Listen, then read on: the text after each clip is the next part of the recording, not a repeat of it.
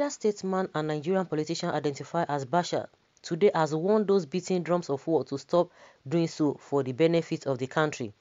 Recall there has been uprising in different parts of the southern part of the country since an ultimatum was issued to Fulani herdsmen to vacate the zone over cases of rising insecurity.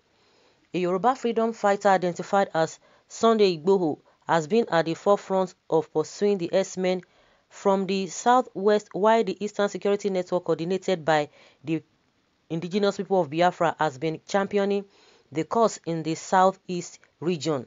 In a statement made available to Daily Trust newspaper, Bashir Tofa, a Maiduguri-born elite, condemned the unprovoked attacks on the Fulani herdsmen in the south might soon spiral out of control as the northerners will retaliate, which will be difficult to control. He said that the enemies of the country are more determined to set the people against one another so that we would burn. Bashir called on President Muhammadu Buhari to take this uprising seriously in order to stop it by means. He called those stoking up tensions foolish leaders who have forgotten that their people reside in other parts of the country. Okay. I subscribe to Bashir's admonition that those endangering tension across the country to douse their fire and embrace peace. We have lived for so long that we all know what causes division amongst us. Dialogue and negotiations are still the best ways to control this uprising. We have millions of southerners in the north, and if they begin their attack, blood will flow. We can't risk another war in this 21st century in which other countries are making tremendous progress. Bashir Tofa. Well, they all face one direction. I think majority of them, because we still have some people who their head is still their heads is still intact. They all face one direction. I am glad this man called Buhari to do something instead of them to call Buhari to say something. There's something he can do as the C&C commander in chief. There's something he can do genuinely that all these things will die down. But he will not do it. These people will not face Buhari, that is the president, but they are always looking for, some people are stalking the ember of a war. But the question is that, is it the same politicians that are telling the S-men to be committing all those atrocities? I don't just know. I think these people need to be asked a pertinent questions, because questions have not really been put to them. When all of these things were happening, you were talking of dialogue, I could remember a time, at least that is what I can even remember for the now. In Anambra State, when some Fulani boys were seen on bikes in broad daylight parading AK-47, what did they do? Did they arrest them? No, they didn't arrest them. They called me Yetiala group in that state to say, see what your people, we saw them doing. And they walked out on the security people and the stakeholders and even the governors inside that meeting.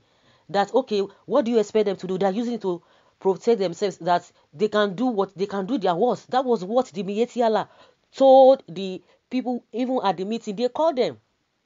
And then we never heard that they arrested them. They didn't arrest them. They just walked out on them. The Mietiala, that is the umbrella of Esme, they walked out of that meeting.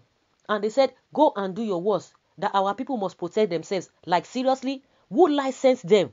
Some people are now crying now. Okay, Eastern Security Network. Oh, they are carrying this. Oh, they are carrying that. This and that. But that who authorized them? That it is not legalized. But everybody knows in this country that these Fulani boys, or whatever they call them, they have been parading themselves with AK-47. Nobody talk about peace. Like I said, in that meeting in Anambra, they didn't arrest anybody. They didn't, up to today that we speak. All of you, Tofa, Bashir, you did not see all of those things. When people were crying, did you ask that, are you sure that all these things really happened in the first place, that is now warranting all these things? No, you are not asking that. So it is the same politicians that were telling the S-men, or it is your own politicians that sent all those S-men down to the south to be committing all those atrocities. Every now and then, people, some politicians. What of people that died? What of people that who have been killed? See the rubbish that is happening in your area now, in your region. You are not. None of you is saying anything. You people are just quiet, and that is just the way you want the even the so-called leaders in the in the south generally. They are not even coming out. How many of them are even speaking? Apart from Afenifere, I've never even heard anything concerning about all these things from Ohaneze. Middle beds, I don't think so. Pandef, no, we are not even hearing anything from them. So the issue now is that what is the problem? What is the cause of this problem that made these people to want to fight for themselves? Because even the so-called Buhari, he's not even fighting for anybody. He's not protecting anybody. This issue of threat, I'm not getting it. It's getting on people on a daily basis. The way at which these people respond when people have been crying all this while. Why didn't you say anything? Why didn't you caution them? Why didn't you caution them? Or you think it is nothing? What has been happening, what the S-men are doing is not a big deal. They should sit down. Why didn't you arrest them? You will come and tell us that all S-men or all Fulanis are not criminals. But the ones that are criminals, but you know that there are some people that are criminals. But other people, other regions that we have criminals, they are arresting them. Go to the police station, you will see a lot of people who have committed one offense or the other. The place is filled. It's filled up. But what about this S-men? Have they been arrested? No. Even if they arrest them, they will still release them. They don't usually arrest them. I can't even count how many of them that they've arrested and they have released. Most of the time, they don't arrest them. All of you just be threatening people. Oh, these people should just be civil. They should just be civil. No, nothing should happen. Just be bearing it. Let them sit on round table. They will kill one today. We sit on round table. Tomorrow, 10 people. Another day, women will be messed up. Children will be messed up. They should still sit on round table. You are not doing anything.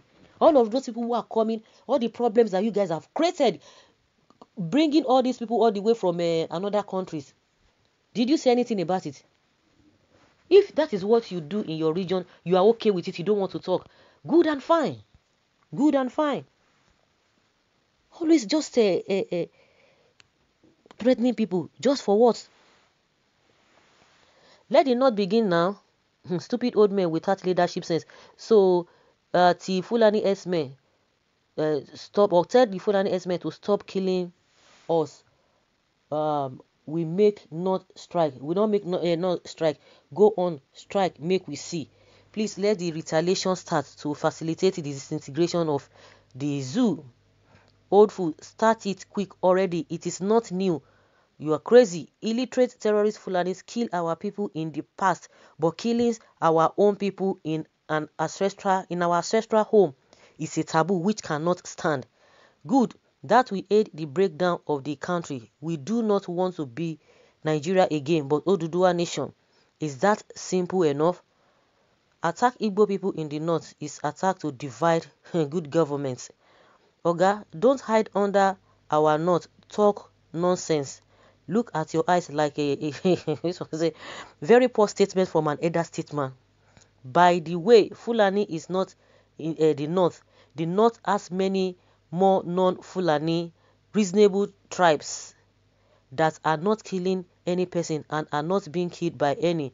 All the killings in the north, north central, and in the south are masterminded by Fulanis who have never been part of this broken country. Really? Okay. It looks like the elite of the north support cow to be destroying southerners. That is it. They support it. They just want it. So guys, let's hear your opinion. Let's see. And leave your comment in the comment section.